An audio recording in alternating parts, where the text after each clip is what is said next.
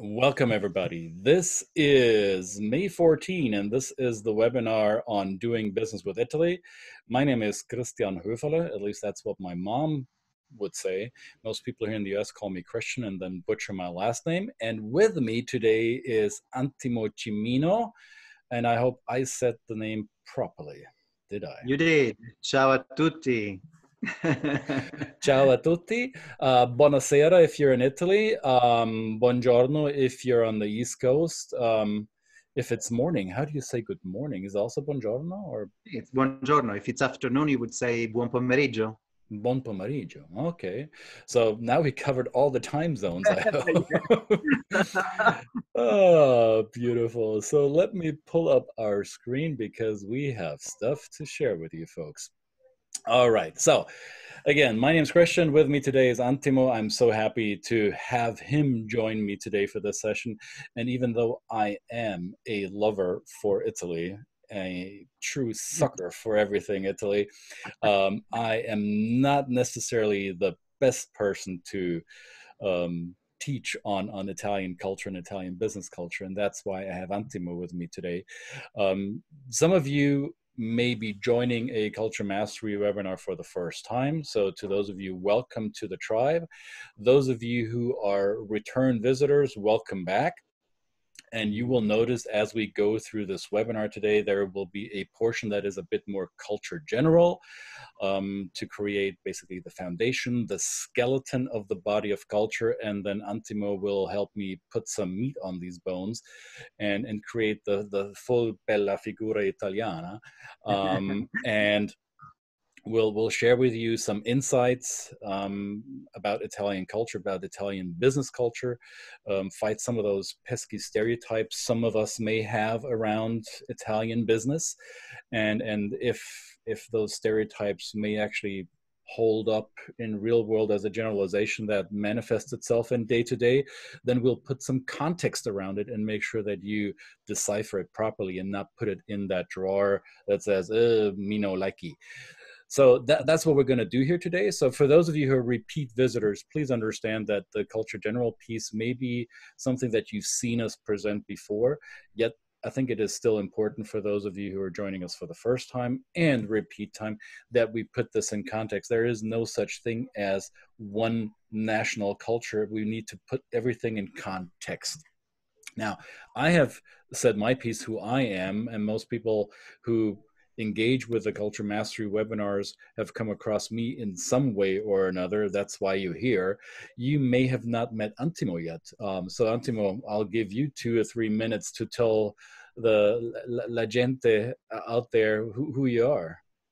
Thank you, Christian. It's a fantastic opportunity and a pleasure to be here. And I know there's people from all over the world, so that's awesome. Antimo Cimino. I own a company that specializes in experiential travel. That's Vumago. And as you can imagine, that's kind of on hold right now, given the circumstances. But the other company that I founded a couple of years ago with another 3 team members, some of them are on the call, one being Marcia.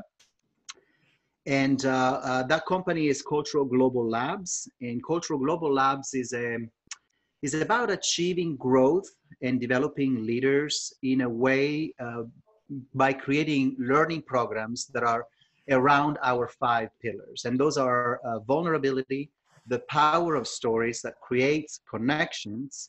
And when connections are built in an authentic way, it leads to transformation, which in turns leads to growth and outcomes. So that's pretty much, the framework we follow in the programs and the conferences and the online webinars that we also hope to offer soon. And we are in the middle of redoing the website. We're adjusting to the current circumstances to offer you better learning opportunities until we can meet again face to face, because our first event that was going to happen in southern Italy in my hometown, not really hometown, but home region of Puglia, is being postponed now to 2021. A little bit about my story. I am born and raised in Italy. My entire family is in Italy. I'm from the long region at the end of the boot called the Puglia, that it's in between the Adriatic and the Ionian Sea. And I came to Portland, Oregon 25 years ago with a mix of reasons between relationships and then wanting to study here. Long story, as I was studying business, I landed on a class about intercultural communication, and Pandora box opened up for me, and I felt like this is where I belong. I want to become an expert in this so that I can make the best contribution to the world through lived experiences of having lived in England, in France, in the US, in Brazil, speaking 6 languages. And so this is my world. This is what I live and breathe very, very passionately. So again, this is a great opportunity for me to talk about doing business with Italy. And we'll do it with Christian, we'll do it in a different way. Christian will put his general framework in place, and I will also add another interesting framework that helps us all to understand what happens in the brain. And I'm very, very passionate lately about understanding what happens as we learn in the brain. What can the understanding what happens in the brain contribute in our journey to learn, adapt, and change to especially a different culture? Mm, So that's how we're going to approach this today. beautiful. Thank you for the introduction, Antimo. Now that you guys know where we are from, so sono tedesco. I'm the German who lives in Atlanta, Georgia, and Antimo, il ragazzo italiano in Portlandia. Now, Pugliese. ragazzo pugliese. And we also have somebody in the chat box that mentioned that they're in Firenze. So Sheila is in Oh, Firenze. wonderful. So Ciao. if you don't mind, dear folks, use the chat box and type in where in the world you are joining us from today. We want to know where you are, and you can do this as we go along today. And this is also the space where I would invite you to put your questions in. I know there's also a Q&A feature here on Zoom in order for us to streamline it and to keep it together in one place, because as we record this, we will also record the chat. So we have it in all in one place, so you can put all your comments, your suggestions, your questions, or answers to some of the questions in the chat box.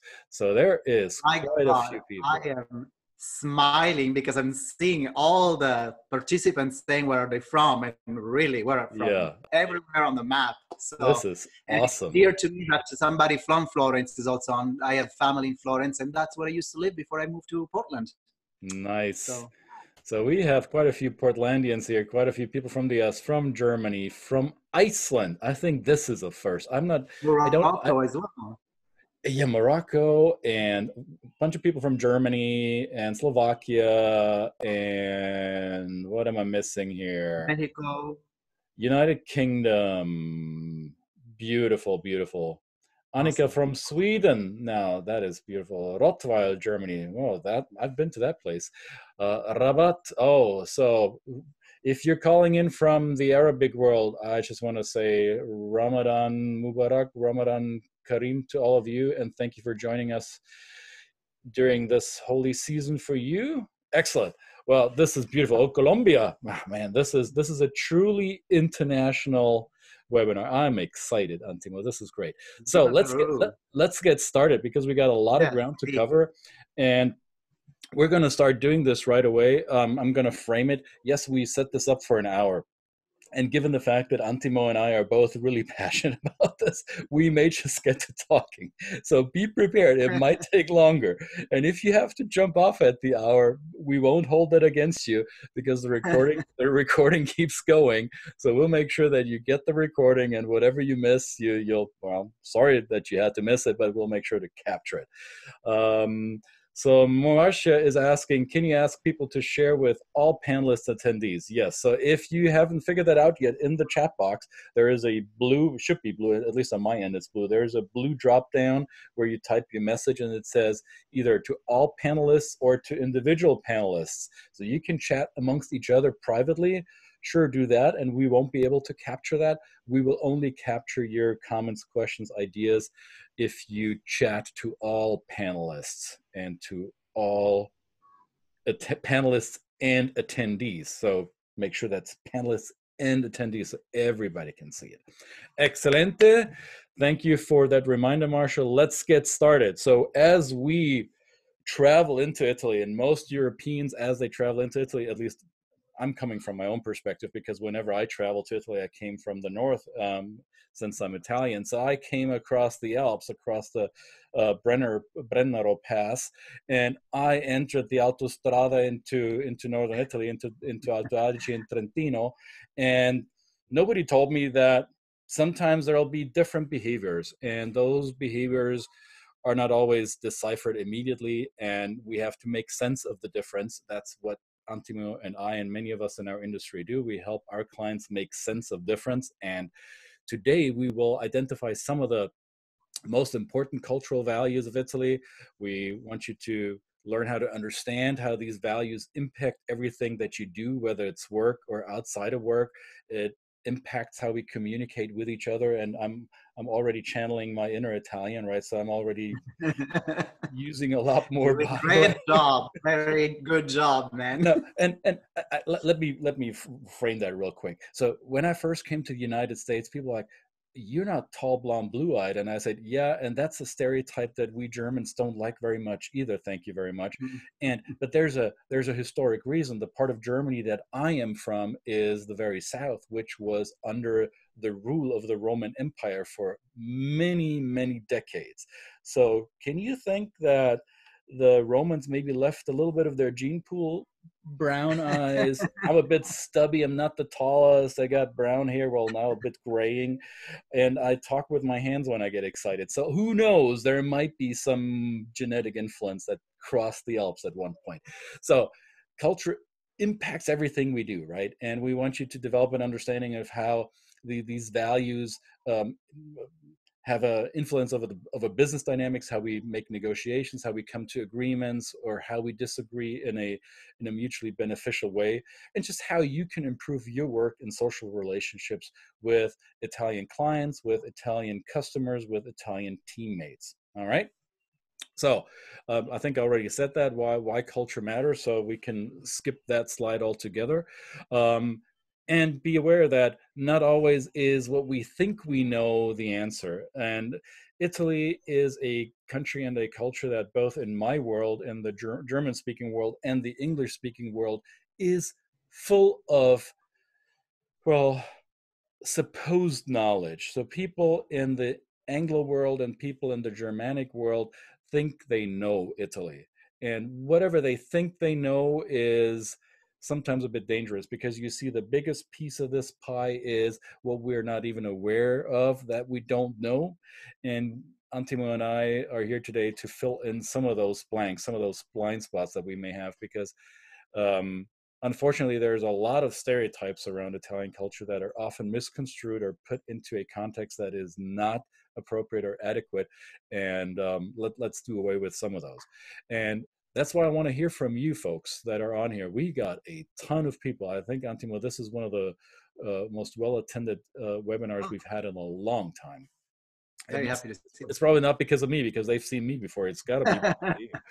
So I want to see in the chat box, are you currently working with Italians, or have you done that in the past? And if so, how comfortable are you? What are some of the challenges? What is it that you would like to learn here today? What is it you want to take away? So feel free to type that into the chat box, and we'll pick it up as we go. If you can't think of a challenge right now, there might be one coming up as we continue talking. So I want to make sure that your questions are addressed, and should we not be able to address them during the time that we spend here together, we'll find out a way to answer them in the follow-up. So Brett Perry from Chicago, our Aussie friend, says a lot of Italian clients that have moved to the US. Yes. Sheila says, I've worked with Italians. I'm very comfortable working with them. Christy says she's worked with Italians and briefly lived there. Excellent. So Elena Junko says she's very comfortable. Oh, awesome. Susanna Jasper from Texas via Germany. I know Susanna. By the way, belated happy birthday, Susanna. You had your birthday this week. What is the best way to build a relationship with Italians, and how long does it typically take? Months or years? Excellent question. Chris Cartwright. another Portlandian, I believe, says Yeah. nuances of communication styles and time management to be aware of. Excellent questions. Karin Brunnemann says she's lived in Italy for 6 months and find Italians absolutely great to work with. Excellent. So we got a mix of Yeah, yeah. challenges and great experiences. Now, And go ahead, Antimo. to those questions, there are fantastic questions. We have to be careful because in this short time, we can't really address everything. So we're going to probably keep fairly general here as well. And one other factor that I see, there is a lot of people from Italy as well. And for me, it's an honor. I will encourage, however, everyone to start embracing learning with humility right now, because I don't have all the answer to it all. What I would say in my view on things may differ from yours, your lived experience, and but that's all part of the learning. And so yeah, keep that attitude about what we're doing today here and how we're learning together. Yeah. And I don't know if you want to say something about the fact that I'm going to show a very brief video. Yes. And we tested it, but Zoom doesn't really support video sharing as well, and the pictures may be a little delayed. You should still be able to enjoy it, but then after Christian will send you a link so that you can see that better after the call. Yes, So, and it's a short video, so it won't take too much of your time. Before we go into the video, I want to highlight something that I've done in all our country specific and culture specific webinars in the past. I want you to be aware, whether you're with us here for the first time or you're a repeat visitor. I cannot stress this enough. There are the things that we notice about other cultures, the things that our five senses pick up: our sight, our sense of touch, of taste and smell, and hearing.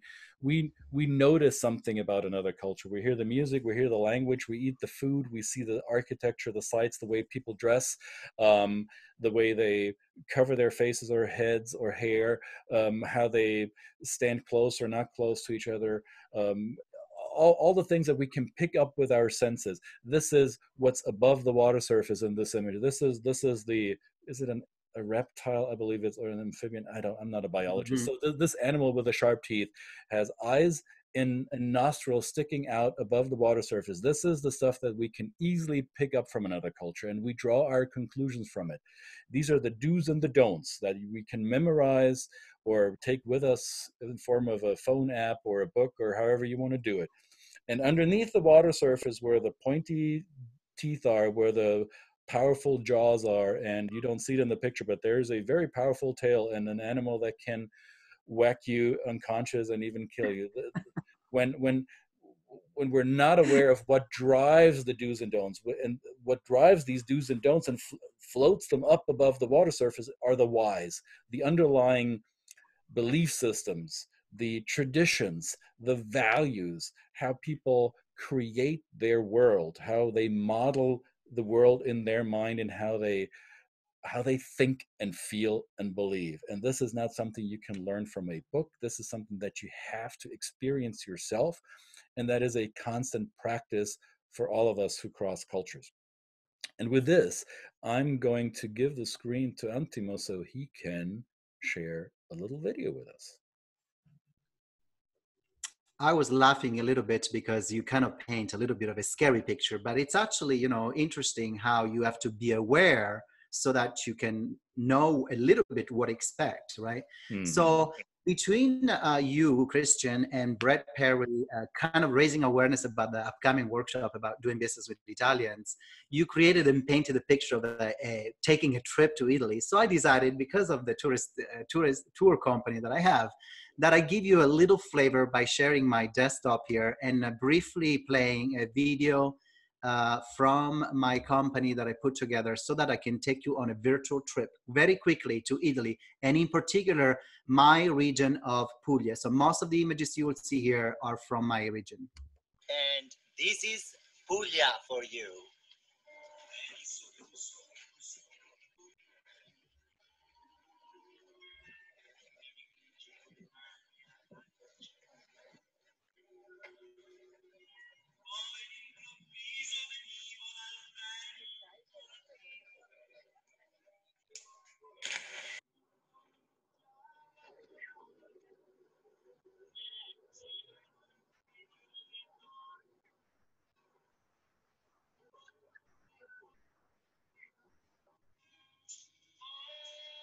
This is my mother teaching how to make pizzerie di pasta.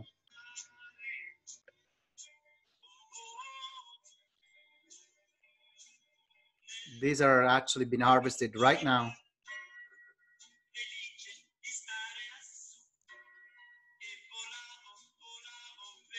Antimo, what are these called? What's the name of this type of pasta? Pizzariedi o lagani.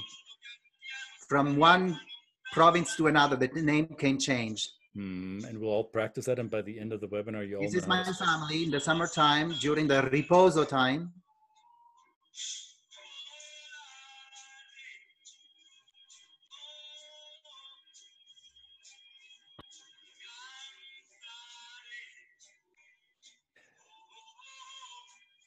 And you will notice imagery that we will pick apart later. These are all images chosen by design, not just because we feel like it.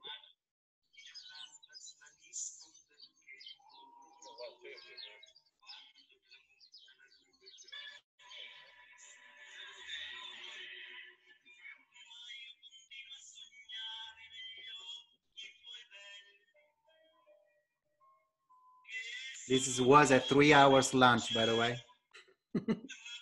So it was a quick lunch then. Okay. Yeah, quick lunch.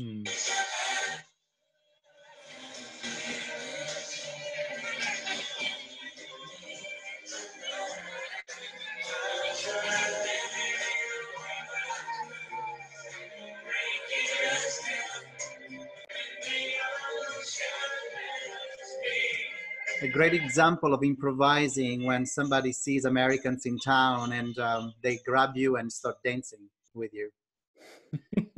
Oh yeah, oh, beautiful! I miss this country. As Christian said, that was particularly put together the way it was because we probably make a few references to that. But allow me to also do a little piece here of another general framework that I like to take because in the last 2 years, I've been very, very passionate in studying neuroscience. And I find it extremely useful to have this as another additional general framework to keep in mind when you're working across your culture into with another cultural, a different culture.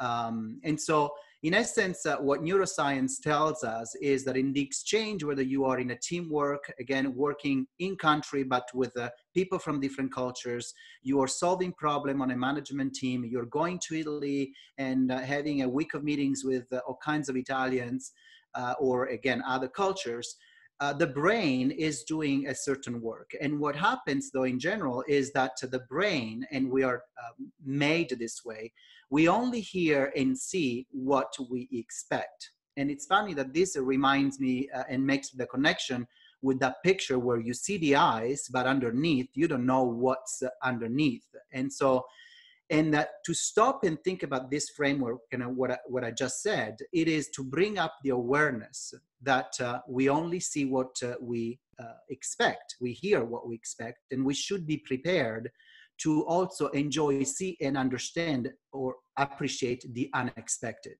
So in essence, the brain is at work constantly creating this mind maps, shortcuts. The neural pathways are at work creating very complex set of patterns so that our perception quickly goes to that and assigns meaning.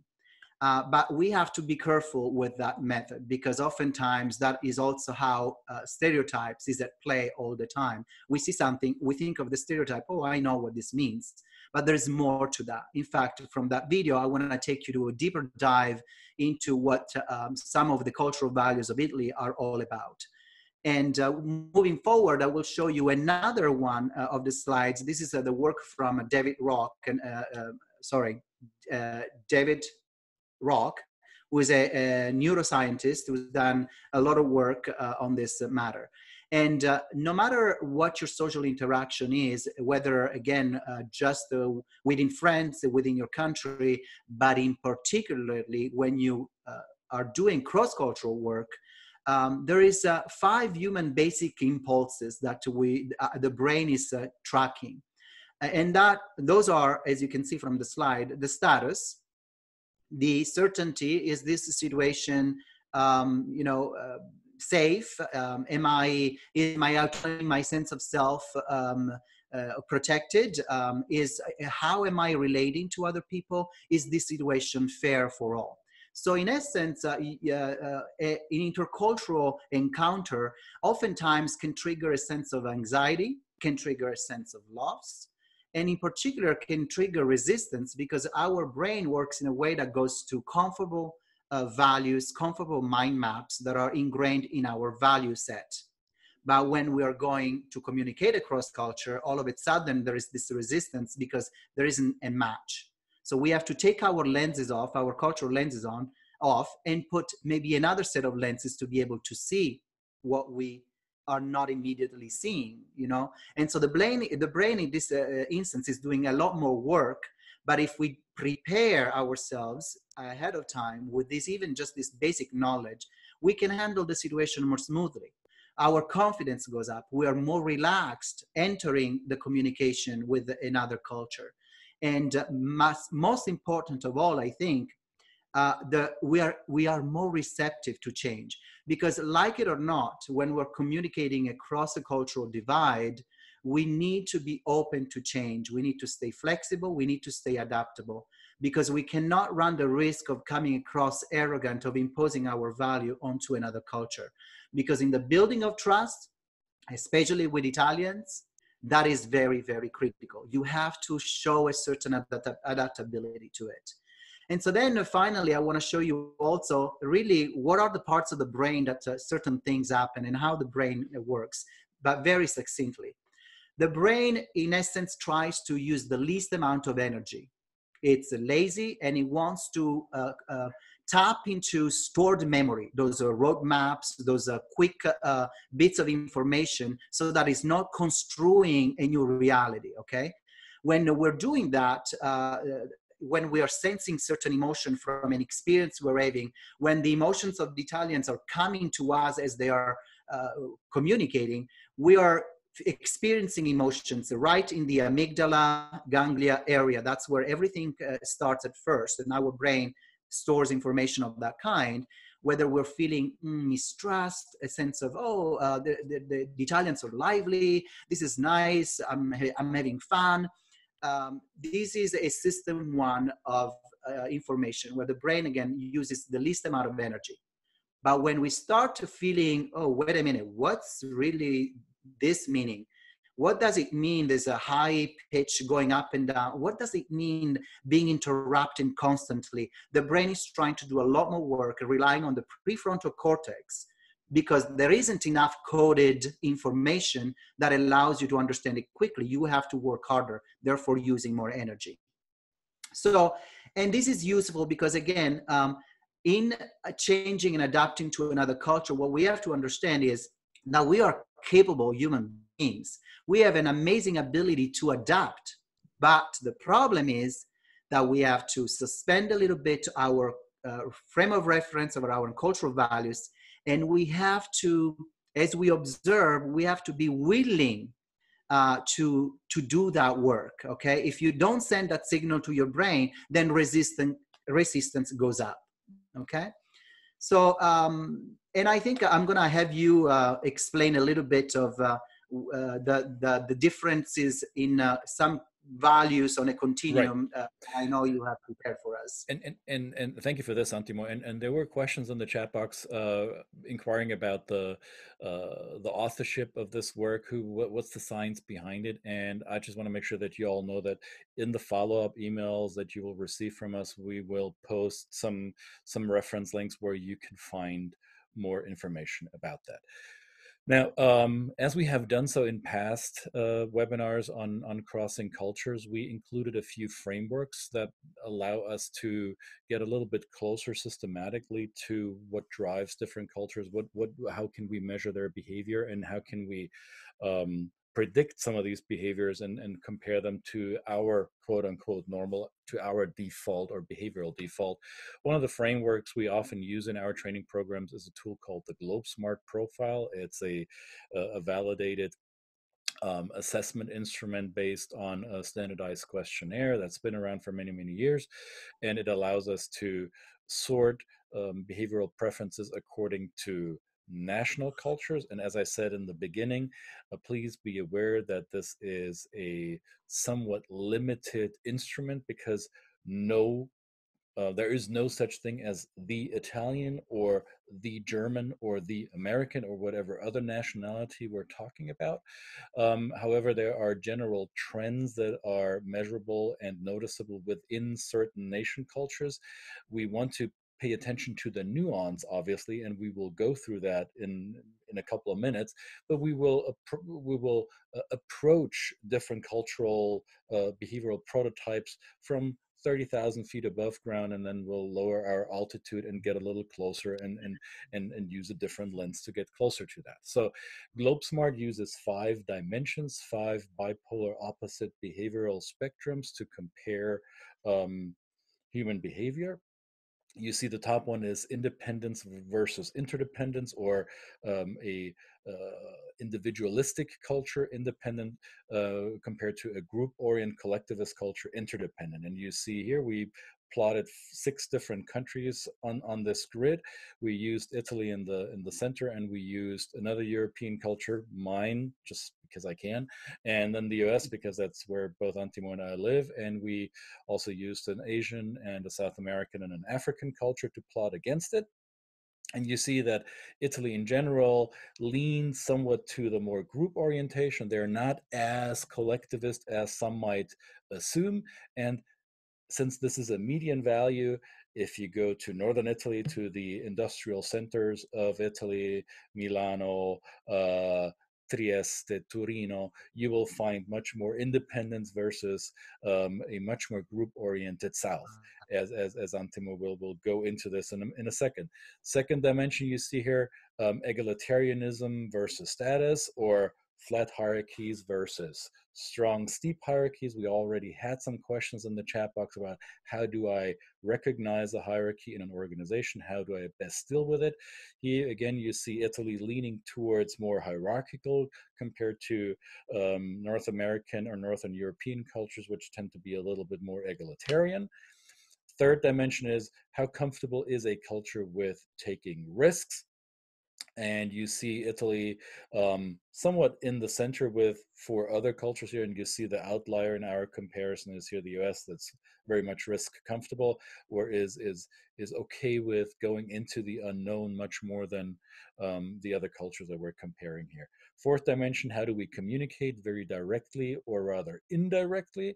You see my fellow country people are known or infamous for being very, very direct. And then you see Italy a lot less direct, and again, regional differences. The more you go into rural areas, and the more you go into the southern half of the boot, it'll become probably a little less direct. And then finally, the dimension between task and relationship. What's more important, getting the job done regardless of how much I like you? Or is it important that we have enough sustainable trust and mutual sympathy for each other before we can actually get something done? So I noticed that Ivana has raised her hand, and now she found the chat box, and she said, I find Italians to be more direct than Americans. Interesting. Let's address this right away, Antimo. Ivana thinks Um, that Italians, or in her experience, Italians are a little more direct than Americans. What's your I think response to that? it has to do with not being afraid of show your emotion, what you mean. So you say Mm-hmm. what you mean. You wear your emotion on your sleeves, and therefore we come a lot more as direct, perhaps, as the Americans are. Mm-hmm. I personally find that it depends really. And it all is, you have to look at the context also of the team and the group of people that you're working with.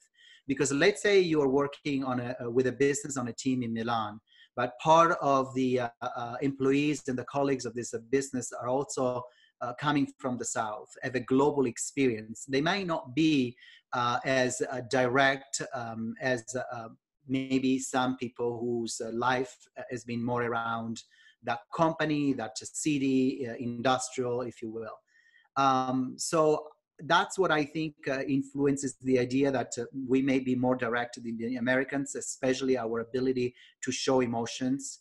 And I would like to add to that, because there's no such thing as the Americans, right? So you also find these regional differences within the United States, or with the English-speaking world of North America. I want to include a big part of Canada as well.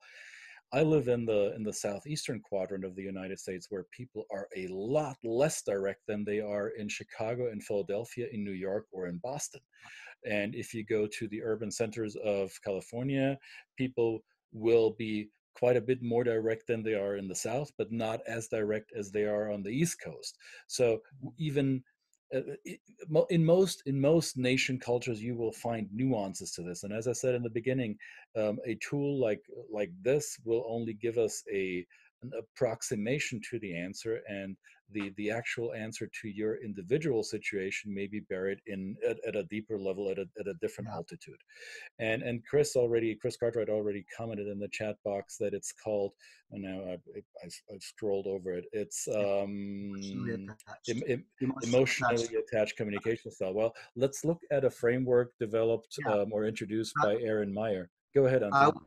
I would say also one other thing that so as another general application, if you're doing business with other culture, it's very useful to take a tool as GlobeSmart and plot on even just the previous slide shows where everybody's style on different continuums of each value is, and that gives you a little bit of a roadmap on who are you dealing with, what might be at play Mm-hmm. during your cultural exchange. I think I like that a lot, and it helps a lot of people, as well as this kind of graph where you are seeing the confrontational and confrontation avoidance on the horizontal axis, and on the vertical axis, the emotional expressiveness or unexpressiveness. And you see the quadrant where Italy is, and Spain and France and Russia and Israel, which are very much the same. They're very high emotionally expressive. So you can see that in confrontation, when there is a level of confrontation in the dialogue, all of a sudden the Italians will show way more inflection change, pitch of voice, and articulated and more outpouring of emotions, which will intimidate and possibly frustrate a lot of people who Mm-hmm. have the tendency to look at that as a drama. Oh my God, he's losing it. I wonder what all this means. Or even the fact that when the dialogue becomes quote unquote intense because people are talking over each other, it can be looked at as disrespectful. But Mm-hmm. for us, for most Italians, that shows I'm engaged. I Right. am following you. I care about And this. that's why I'm Let's talk. allowed to talk over you, Antimo, right? You won't hold it against me if I talk over you, right? No, in Yeah. fact, we can continue to talk over each other, but I am listening. I'm tuned into your message to me, Right. and vice versa. And I don't know, sometimes it feels weird to even say this, but it feels like we are born with a capacity to have multiple conversations at the same time, having the message we want to portray, but at the same time, hearing the conversation in front of me and the one to the side. And then this becomes very intimidating for most people to interrupt. But then Mm. at the same time, there might be some Italians who think, okay, I'm not being interrupted. That person isn't really showing interest, perhaps. Yeah. And I'm not saying that that's all the time the case, but you have to be a little bit bold in not necessarily waiting for your turn to speak, because that may come across as not as engaged, not as interested. Right. There was another point when we were talking about this that Sheila Corwin said, that sometimes Italians provide different answers for the same message. Mm-hmm. And that sometimes, I want to explain it this way. If depending on where you sit in the organization, depending on the hierarchy, depending on the relationships that you are keeping up, you may want to give an answer for the sake of giving an answer and saying, yes, I heard you, I think this is it, but don't take it as the ultimate answer, because if that person has a relationship with another person that needs to know about this, the answer may be different to you until he has or she has consulted with that person and gave you a more straight answer. So Right. in Italy, dealings are never final answers are never happening in the same room as the meeting. You Mm. have to pause, go socialize, maybe a day, maybe two, maybe a week to get some answers, because there is layers within the hierarchy of that community or of that organization that need to be checked, consulting to get to the one answer. Nice. Thanks for clarifying that. And I want to honor Marsha's comment in the chat, which is more related to the US and other big geographical countries, that in every country there's cultures within the culture. And yes, that's very much true. That's true for the US. That's true um, Absolutely. for many countries that have seen a higher degree of ethnic diversity and that have seen a high degree of regionalism and historically determined cultural diversity, and that is very much true for Italy as well. This is true for my home country of Germany. This is true for Italy. But both the current day Germany and the current day Italy did not always look this way on the map throughout our 2000 or something years of history. It had many different iterations, and that's why there is no such thing as the Italy or the one Italian way. Um, Antimo, shed some light on this, if you will. Yeah, yeah. So in essence, I think it's fair to say that while we do have a pride of a nation as the Italians, we do look at the Italian flag with pride. Perhaps it's fair to say that there is more regionalism pride. I am more proud of being a Southern Italian Pugliese than can say I'm Italian. And here is another insight to some of you who live in the US. When you're asked about the culture you come from, the ethnic background you come from, there isn't a box for me to tick. But when I say other, my answer is always Mediterranean culture. So being from the South and being closer to the Mediterranean, I feel it is more encompassing of a certain similar behavior to other countries in the Mediterranean that I belong to than I actually see myself closer to a Northern Italian. So that, of course, it plays into within the identity of each person you are dealing with. So that's why I say it could be a team in Milan that you're working with, but if there is somebody there that has a responsibility and a predominant role in the organization whose experience is vastly coming from the South, that person is likely to communicate and interact with you at a different level. There will be relationship building and trust building that is slightly different. That person might be more willing to invite you to social after hours event, even with their family, and maybe a Northern Italian, not so much, because that's a more distinctive private life versus public life, formal, informal. Right. So, that's what we have to be careful about as well. And we have to also take into consideration the historical context of a culture. And that takes us to the next slide, because I want to share with you that it's very important to pay attention, read, educate yourself about everybody's culture's history, because it leaves a very strong imprint on even today's behavior of who the Italians are, why the Italians think the way they do, why do they act the way they do. In particular, in Italy, the Roman Empire. The Roman Empire, I say that because if you think about, sometimes people say that we're not as productive as other nations. Well, think about what the Romans, how much infrastructure the Romans built that we still walk on today. Streets that we still walk on today. And yet the Romans are also just famous about laying down the pool and sipping wine and being attended to and socialized. And that's where, our hardworking and lifestyle that we actually love to play hard and not work as hard, or, keep the balance in between the two. The Renaissance that brought us a rebirth in not only in the art expression, but in science and finance. The fact that Italy didn't really become a united modern national state until 1861, thanks to Garibaldi, right? So and that is not too far away from in history.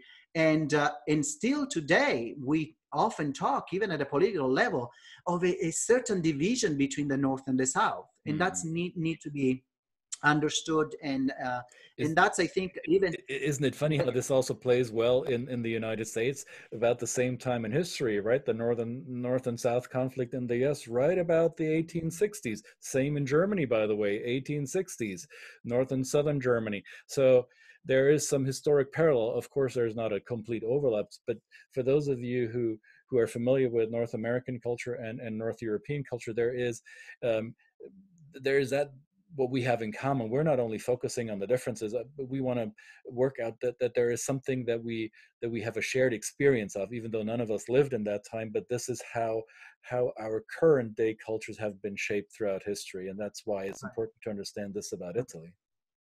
Yeah, and lastly, World War II, which is nothing to forget for many, many reasons, but in essence, it gave the Italian the resilience, the ability to reinvent themselves, to be flexible, to go with what they had, because it was a very, very tough time, and lived very, very differently between the North, who was more industrial, and the South.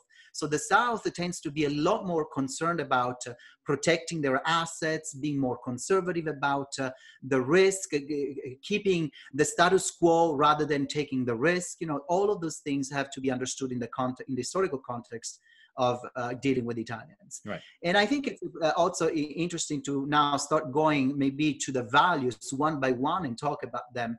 And I am conscious that we have only 15 minutes to go over that, and I don't want to rush through them. But it's very hard to understand or to place whether it's family or la bella figura, one, you know, in a number one, number two. They're all very, very important. Family is incredibly important because when doing business with Italians, and because of those differences that we have talked about already, you could be dealing with a big business in a corporate in Milan, but underneath what you don't see, that company may have relationships and dealings with smaller entities. Let's say it's in the industry of leather, making seats for cars. And because there is family businesses that started a century or two ago that specialize in the working of the leathers, that company relies and does business partner with a family company.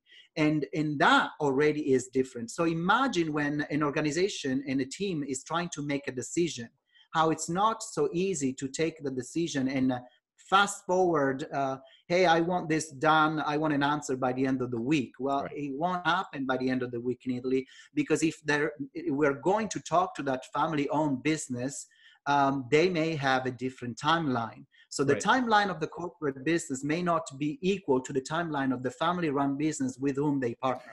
Plus, I think it's important to know that family business doesn't mean small business. There are huge family-owned businesses in Italy still that set the corporate cultural tone for the country. Well, some of the biggest Italian companies that you might be familiar with, dear attendees, are in essence still family businesses. And we're talking about one company that comes to mind is Luxottica, one of the biggest frame makers in the world, right? Owned by Signore Del Vecchio, a traditional Italian entrepreneur, right? Comment box here, Salvatore Ferragamo. Fashion industry. A lot of that is still in living at least that family culture. Yeah. And that's a family business culture. But then to that, there is the real family. And I have countless example of being in Italy and visiting one of my best friends, because guess what? I'm there for 2 weeks. I'm going to see everybody wants to see me. Everybody knows I'm coming. And I can drop in anybody's business, no matter the importance of the business, and everybody will drop off everything that they're doing to go have an espresso al bar con me, with me, and they will put the client work on hold. So family intermingles with business. Family doesn't take this after hours role. Mm-hmm. It intermingles with us all the time. Right. La bella figura. La bella figura is another value of us. And la bella figura translated means the nice figure. And that doesn't really only refer to women dressed nicely. If in fact we have another slide where we have the soccer team all sharing, beautiful suits, and that too is kind of part of the La Bella Figura. La Bella Figura. That's why I suited up today, just for you. Yeah, there you go. Lots of good-looking boys in pretty sharp suits, and it's a soccer team, right? So imagine when we're doing business in an office, how everybody has this sense of the formality, this sense of bella figura. But let me talk about bella figura, because sometimes people think it has to do only with image. La bella figura is, of course, the opposite of la brutta figura. And let me tell you, in the South, this is a way, way more important than in the North. because the keeping up appearances, your relationships with people play a big role in making sure that you're not losing face. So if you're doing business with somebody and that person owes you an answer, but they can't give you quite a straight answer, is because in the back of their mind is like, wait a minute, I have this many relationships that I have to be careful and I have to continue to nurture. So let me check with them first, because if I don't and I do a faux pas, that's brutta figura. And that can actually ruin a lot of things that go down a list of like, who referred me to you, you are my brother's best friend, and so forth. So those are intricate layers of relationships as pertaining to la bella o la brutta figura are playing constantly a very important role that is not necessarily visible to you during the cross-cultural exchange. Formality. Thanks for that clarification. I think that was critical. Yeah. So formality doesn't have to be also, it doesn't have to do with how I show myself in a suit and formal wear and all of that. But if you are in a meeting, or if you watch even how certain meetings or presentations are done in Italy, there is a sense like people are aggrandizing the VP, aggrandizing the president, they're putting on a pedestal. That's a formality for us. I place this person in a certain environment with a certain title, because for you, it's a piece of the roadmap that you need to navigate. If you know who this person is, then you know the relationship to that person and the other people relating to that, and how you have to walk, talk around, and behave around that person. That's why they give you know, things like, buongiorno dottore, questo è il signor dottor, non il signor, but Dottor Cimino, which means a lot more importance is given to Dottor Cimino than perhaps the project manager on the call, the director of sales on the call, etc. And that is a key too, that you don't want to ask the project manager or the director of sales for a decision, because if that person is in the room, they have to talk to each other. Maybe the decision of the question needs to be addressed to that person instead. So it's a roadmap. And that also goes back to say hierarchy is a little bit crossing over with formality. Formality also refers to the language, to the tone.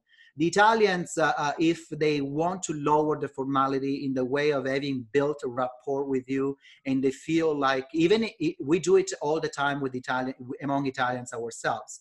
If I am talking to a person from another region, from another family that I don't know, I do not dare talking to that person using the pronoun tu, but I use the lei, formal. So even the language has an inbuilt formality to how I'm going to address somebody until I'm given the permission to drop formality.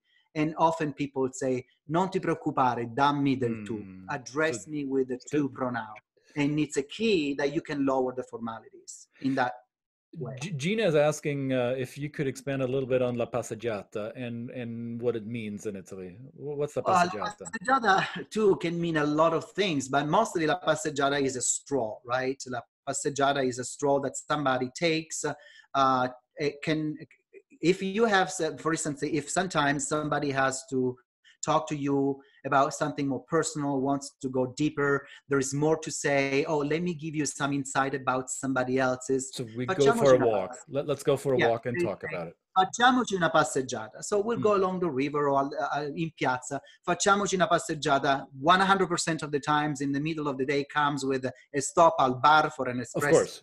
And, you know, and so and that's un bicchiere di prosecco.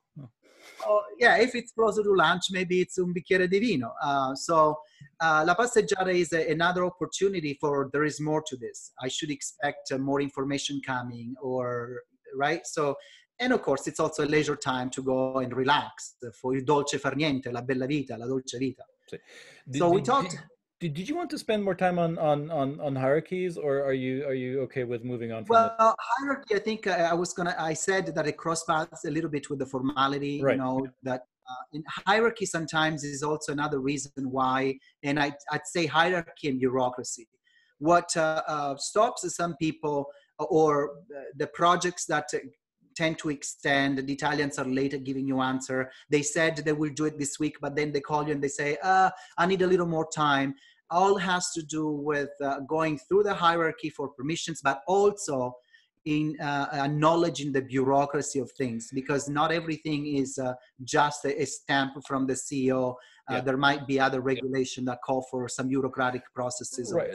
That's why this has to do with also how you negotiate. Yes. So I put this slide in. Just this is not a Italian value, but you want to be aware that your negotiations may take a little longer because of the hierarchies that you may not be intimately familiar with, and because of the protocol or the government regulations, the bureaucracy that may come along with it. And what else comes along with it is that you have to engage into a discussion in la discussione. You have to have a debate with each other. And that Yeah. what you saw earlier, that cross-section slide, this may be animated, right? So that this is not a fight, this is engagement, correct? We have another value, also the flexibility, and I want to play to flexibility slightly different, two ways. Flexibility doesn't mean that the flexibility has to happen both ways. The Italians are known to be flexible, to be improvising, to be creative, and all of that. And that kind of gives us a sense of easiness with the Italians, okay? Everybody said at the beginning, oh, it's so easy to do business with Italians. But yes, it is easy because we are so warming and so lovely and so not touchy feeling in a way that, you know, we are hugging and we go for coffee and all of that. Flexibility it needs to also be observed in this way. Notice that the Italians that are doing more and more business globally, more and more business with a Western mindset, that are maybe more individualistic, more direct, you know, take more risk, are actually exercising themselves a lot of flexibility. They actually are latching on to the fact that most people don't know how to navigate the formality culture, and more they are adapting and okay to address you with the two. So they're quickly moving from a formality addressing to go to the two and being more friendly. They Right. may be formally opening a meeting, placing everybody on the pedestal who needs to be on the pedestal, the president, this, and they do it formally, but then they probably lower the formality, and that's an adjusting the other way. All right. So Excellent. I want to address, because we're getting close to the full hour. I want to address it. We're going to go a little longer, as we predicted that we would, and that's perfectly all right. We have the flexibility. And those of you who cannot allow themselves to be that flexible, no worries. We will keep recording this until we're through with the material. We will be sharing it with you. If you have to go, Godspeed and off to your next project. Those of you who want to stay on, we're going to take another 10 minutes to complete this today. So along with maybe you want to remind them that we are planning to offer actually an extended webinar. Exactly. Right. So Antimo and I are putting together an actual online training course to dive into this topic into the depth that it deserves and it needs. This is a teaser for you. This is to get your mouth watering, and this is an antipasto. But il primo, il secondo, and le dolci will come in our actual online course. So building relationships, how important is that in order to get anything done? We saw task versus relationship on the Globe Smart. Yes, it is paramount. Relationships are paramount. The how you build them. Trust is paramount. Building trust with Italians takes time, because that's why they take the passeggiata sometimes, to want to know you as a friend, as a human being, aside from your role in the organization. For them to understand who you are emotionally, something about your family, something about your story, gives them pieces of the patchwork about what is the Christian made of? Can I trust Christian? When I know I can trust Christian, what does Christian look like? Because there is this diffidence maybe about, do I have a persona in front of me, or do I actually have Antimo in front of me? Right. Is he playing a role? Right. This was important because Antimo and I, we don't go back very much. So our industries, our work has cross-sected, but we don't have a relationship for a long time. So when we were introduced to each other, and I was looking for somebody to do this workshop with, somebody recommended talk to Antimo. You have to talk to Antimo. So we scheduled a call to get to know each other, and I knew this first call would last at least an hour, because otherwise we wouldn't have a relationship. We wouldn't be doing this together unless we would have that sense of mutual trust with each other, right? And for me, as an Italian too, I feel unfair if I have to constantly look at an agenda and hit what I'm expected to do, because it plays against my being natural and my being authentic. So if I have an important thing to share, I will share it, and you'll know it's important because I exude it with my energy, with my passion. But Hmm. if I have constantly, if I, as an Italian, I have to be worried in a meeting to hit that half an hour mark, to hit this, then all of a sudden you're getting a persona, not an Antimo. Right. And that I think is important. And that's why, again, oftentimes the Italians will make time for social, and the social times that, you know, let's go, andiamo a pranzo, andiamo a prenderci un bicchiere di vino becomes 2 hours, 3 hours. And yeah. But if I don't like alcohol, I've had this on a call on a webinar the other day. What if I, either because of my religion or because of personal dietary restrictions, if I don't drink alcohol, um, is that a hindrance to building that relationship in Italian No, culture? it is not. It is not an hindrance. It's not offensive. I think it goes back to be vulnerable and authentic and say, this is the reason why I don't drink. I don't drink. I don't like Hmm. wine, whatever the case is. But it's not about the sharing the wine. The wine is a vehicle, not in itself. It's an excuse that can be very much substituted by a drink of water, and you're just accomplishing the same thing. The Right. passeggiata is happening, the sharing is happening. It's not, so don't be preoccupied with drinking the espresso or drinking the coffee. In fact, Be most spontaneous with likely, what you drink. yes, like at noon, most likely, let me do this for sake of a little fun. The American will be drinking a cappuccino and the Italian a glass of wine. And And for us, drinking a I have cappuccino I have after this I have this argument with my wife because she wants cappuccino even after dinner, and I was like, no, no, no, no, no. This is not, no, cappuccino's for breakfast. After you that, want to shock you want to shock an Italian during even travel, business meeting, whatever. Have a cappuccino with your lunch, and they will just go like we've seen a okay, phantom, right? you got to clarify this for me, Antimo. What's the bigger faux pas?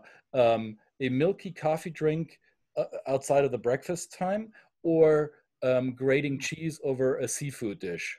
They're What's the both bigger are sin? looked at, they're both looked at as sins. One is bad and one is not so bad. Putting cheese, and as a chef, putting cheese over fish for the most part is a sin. Yeah, che So, brutto. and also, typically you wake up with a cappuccino and an espresso. So most of the time after 10, 11, not many Italians will ask for a cappuccino al bar. They will ask for an espresso, maybe caffè macchiato. But these are the do's and don'ts, the faux pas of the Italians, and little things. So spontaneity and festosità. Let's focus on this as the last This is value that you where want to the highlight. fun, conviviality. This is where the fun character of the Italians, the warm Italian, the taking care of you Italian comes through. And you see it north to south. By I don't want to make a big difference here. Perhaps the biggest difference you see is that in the south, because it is warmer, especially from May to end of September, people will have long lunches, 2, 3 hours, especially if it's Saturday and Sunday. On any given day will be an hour. And then you have this long pause where people are doing a riposino. They're sleeping, and then come alive again in the evening around 6, 7. During the evening, for instance, in the South especially, you will see people gathering in the piazza or putting out a chair out on their street and gathering with the neighbors at the open fresh air and socializing. You will see evenings in the summertime where people will go back to work between 7 and 8, go shower and clean up at home, and go out for dinner at 10, 11. And they're Mm, not eating until midnight, and we're mm. socializing until 2, 3 a.m. in the morning. This is conviviality. This is and we're not worried about, oh my God, I got to go to work tomorrow. I'm still going to work tomorrow, but this time is extremely important with the family, with friends. Currently this is so hard to do, right? With our personal with our physical distancing that we have to practice. How and is this one of the reasons that made it so hard for Italians to stay apart from each other during the COVID crisis? Is this a I, challenge for Italians it, more so, or for Mediterranean cultures more so than for Nordic cultures? it has played a role, but I don't think that in these extreme circumstances that was the thing that was worrying most people. The results, perhaps, of Italy that we've seen in COVID-19 is the density of the population, the age of the population. There are several reasons, Well, but everybody has itching to socialize. You've seen many, many images of how, again, creative, flexive, improvising. People have been reaching out with glasses across the balcony, or making singing, music and applauding, singing across the city from balcony to balcony, right? creating songs from balcony way, way far away, and Yeah, they inspire the entire world to do the same. The applauding at 7 p.m. For the healthcare staff.